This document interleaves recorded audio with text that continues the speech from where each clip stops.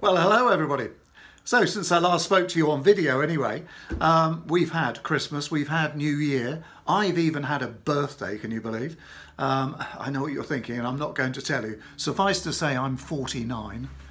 But what we have had is the end of the general election campaign which completed on the 12th of December. And I'm very aware that I've not thanked you properly. I just want to say thank you to you all that took the trouble to vote for me. That was amazing. In particular to those who volunteered to help me as well. So many of you did so much. I'm not going to name you because I know that would embarrass some of you.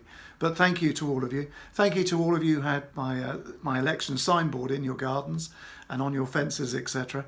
That was really great and shows terrific support, I think, which is lovely. So the reason for this is purely to say thank you so much.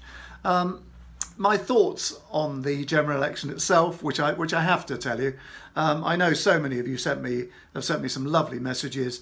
In particular, the people who've taken trouble to send me a Christmas card with your message in the Christmas card. Many of you I've never met before, but thank you very much for those of you that have done that.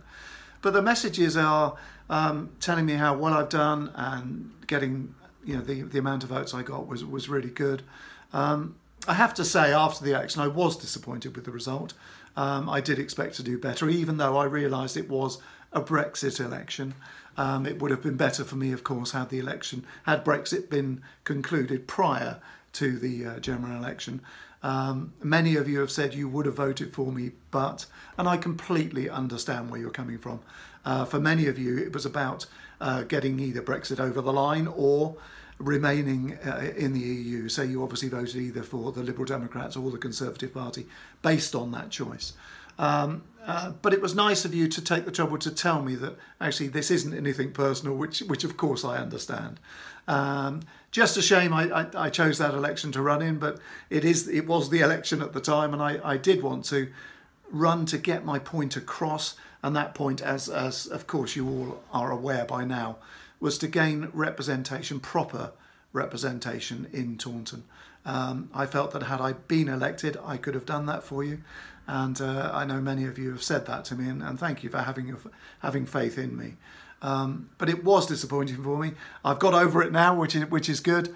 I thoroughly enjoyed the experience. There were one or two unpleasant comments made to me, but I'm told that is par for the course, which is a great shame that people have to find a reason to be unpleasant. I don't really understand why they do that, but the majority were extremely lovely.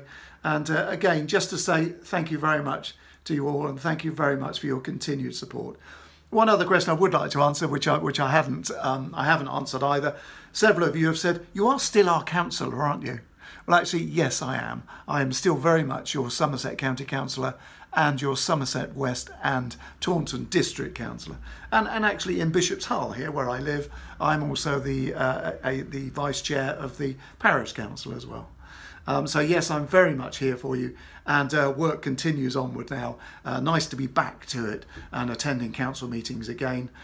Christmas and New Year's a funny time of year, isn't it? You really can't get your head around that at all. It's a Wednesday and you think it's Saturday and you have no idea where you are. So it's nice to get back to it. And again, thank you for your support. And I hope this year brings you all that you wish for. Bye for now.